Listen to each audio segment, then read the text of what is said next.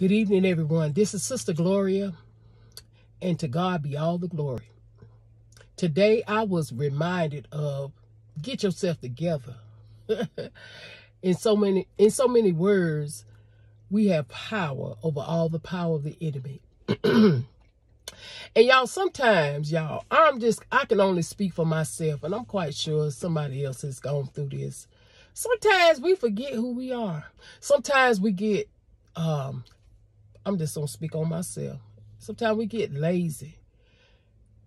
Sometimes so many things be, coming at us at one time. You get kind of relaxed in it and you don't fight back. Now, I know how to fight with the word of God, but did I fight? Not like I knew how to fight.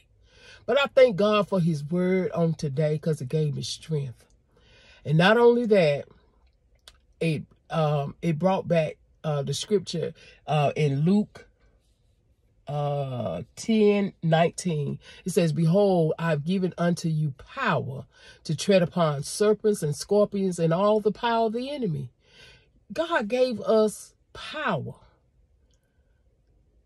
over all the power of the enemy. And he said nothing by any means would harm us. Now, God meant just what he said. So I'm thinking about, all right, so why didn't you do what you knew to do? And you wouldn't have to have gone through it so long if you had just walked in your authority.